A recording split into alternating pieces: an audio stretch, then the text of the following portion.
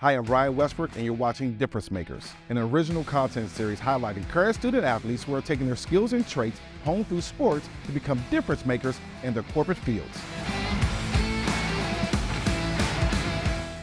Today, we're at Quaid Tower in Brooklyn Heights, New York, here with Anna Zhang, a junior tennis player from Columbia University. Anna, thanks so much for being with us today. Thank you for having me. Of course, of course. You're from Dallas, Texas.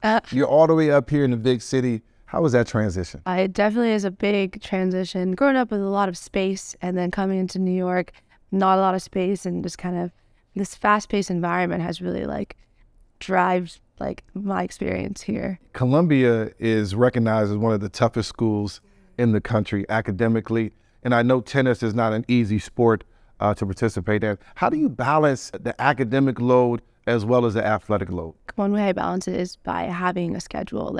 I have everything on my Google Doc, my Google Calendar is filled. Curating a schedule that really helps me perform at my best.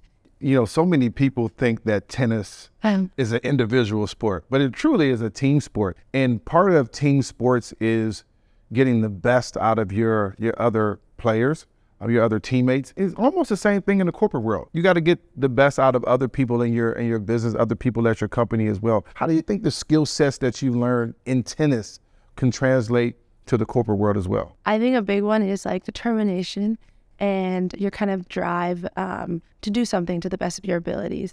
And also the competitiveness of being an athlete. I feel like a lot of athletes that I've kind of experienced and interacted with are very passionate about their sports and passionate about what they're doing, and bring that passion to the business world. I think can where you can really accomplish amazing things. You know, the best thing about sports is you learn so many skills. You know, you win, lose sets, you still got to try to figure out how to come back and win the match, things like that. What are some of those skills that you have learned while in school that you think can transfer into the corporate world? Resiliency and being able to face adversity whenever it comes, because you're gonna have ups and downs in your career, athletic or in your professional career. And so being able to kind of deal with the adversity faced on is something that I think a lot of student athletes are able to do because of the mental toughness they've kind of built throughout their experiences. Tennis is a very reactive sport. So you are not playing against yourself. You are playing against someone else who has their strengths and their weaknesses, and you kind of have to go on court and within the first few games you need to figure out what it is. So a lot makes you problem solve and try to figure out. You mentioned that tennis is a more of reactive sport. What I found is that when I was looking for a job, I had to be much more proactive. I had to make the phone calls. How do you think tennis has prepared you for that proactive side? I think playing tennis is reactive, but you have to be very proactive in tennis to prepare yourself to play those matches. You have to do rehab, you have to go to the gym, strength, conditioning, eating healthy, nutrition, sleeping well. You need to be comfortable with being uncomfortable. It's a common saying in this sports world. I think that translates well with athletes because they are already comfortable with being uncomfortable. I love that when you say being comfortable with being uncomfortable, which is truly the athletic mindset.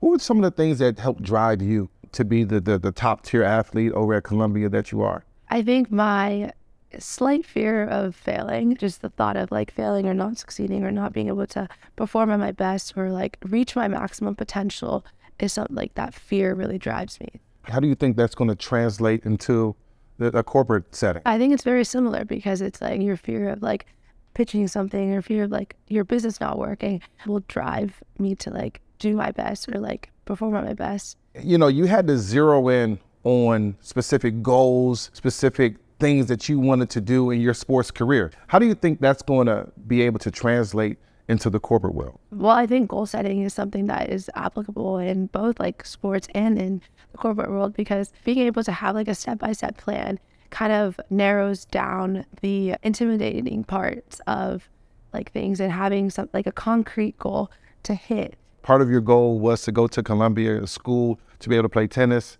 You successfully did that. You're playing at a high level, successfully did that. That's super impressive. Oh, thank you so much. Do you mind if I ask a question? Of course. But earlier you kind of mentioned that you are investing in woman-led and minority-led companies. So what kind of inspired you to, or drove you to be doing that? Yeah, so for our company, Underdog Venture Team, we have a venture part. We've pledged that 66% of the startups that we're going to help are going to be women-led or minority-led startups. The truth is that women-led startups, minority-led startups don't find the same funding. They can't find the same support. They can't find the same leadership. When I look at the most successful businesses, there's diversity of thought, diversity of personnel, and diversity has to be intentional. And so we have to intentionally go out there and look for those startups that need our help. Oh, that's wonderful. Of course. Yeah. You mentioned a couple of things that I think are super important. Mental toughness. If you're not mentally tough in the real world, the corporate world, then you won't make it no matter what, because not every day is going to be, bright and sunny. You mentioned focus, being able to say, okay, this is what I need to do. I have to balance my schedule. I have to do all these different things to make me successful. You also mentioned problem solving. Every employer wants a problem solver. Every employer wants someone that says, I'm going to come to you with a solution, not just another problem. These are super important qualities that you already possess through your athletic world. And you learn them through sports to make you more successful in the corporate world. And to me, that means that your future is bright. That means that you have an opportunity to be as successful as you can dream in whatever you want to do next. Mm-hmm. And I'm super happy to be sitting here with you. Thank you so much. Thank you so much.